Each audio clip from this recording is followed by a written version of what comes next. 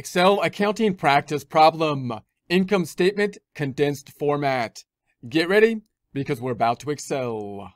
Here we are in our Excel worksheet. In prior presentations, we put together the worksheet from a blank sheet, now continuing to enter transactions in it. If you have access to it, there's two tabs on down below, an example tab and a practice tab. The practice tab starting out where we left off last time, the example tab in essence being an answer key. We're going to stay here on the practice tab this time. Last time we put together a balance sheet. We're focusing now on the financial statements in a bit more of a condensed format, a format that might be more appropriate for external presentation purposes.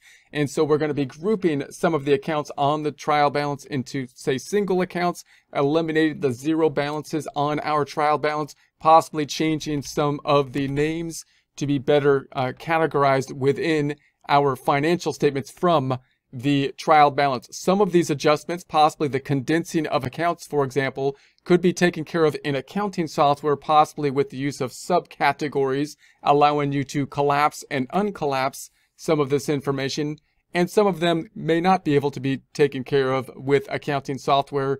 And therefore, even if using accounting software, you might, if you're doing a formal presentation of it, need to do a little bit more cleanup if you want to do a little bit more formal of a job.